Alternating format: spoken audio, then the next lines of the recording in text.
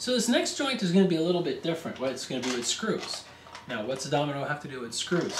A lot of times when you're dealing with man-made materials like MDF, waferboard, particle board, getting a screw in it is really easy, but the screw doesn't have as much strength because there's not much strength in the material itself when you're putting it into tension and you're pulling on that screw.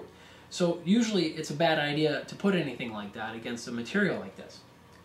But with a domino, you can reinforce it. The way that we're going to do this test is I have two pieces of MDF.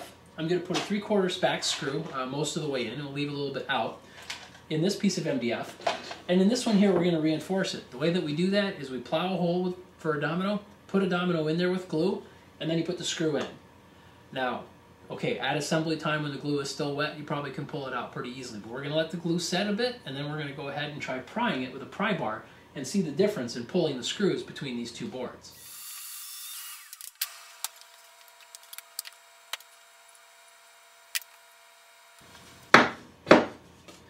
There we go.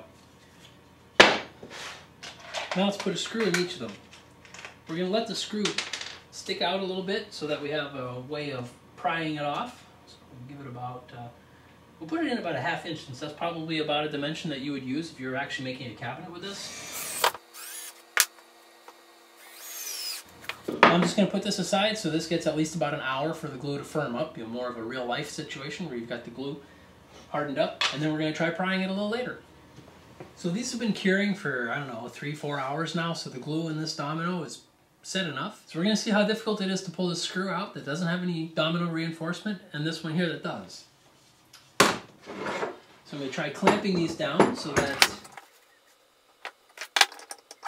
I'm trying to clamp these down because I don't want to just have it flat and then it's kind of bending the board. I don't want that to be an effect. This is going to keep it steady right around where I'm doing the prying.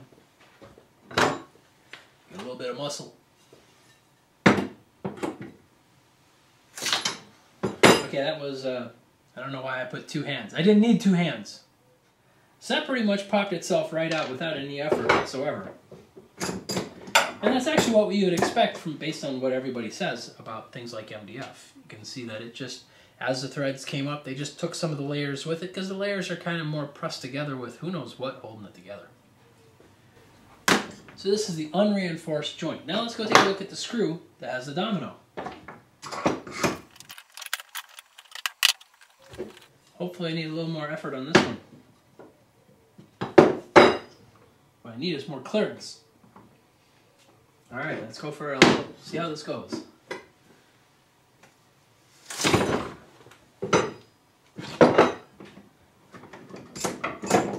So while it didn't exactly hold it in, you can see that you had to take off a pretty massive amount of that stock, and it came along with the domino. I mean, you had to basically rip the whole domino straight out.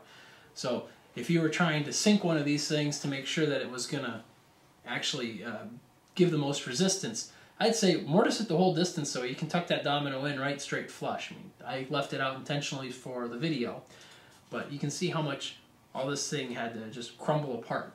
Now, it does turn out that while the glue is really well set around the sides of the domino, the sort of pool of glue that you get at the bottom is still wet, so it might have done better had I left it overnight. But overall, it was a lot harder to pull apart. That one I needed 2 hands. No, I didn't need 2 hands. I didn't.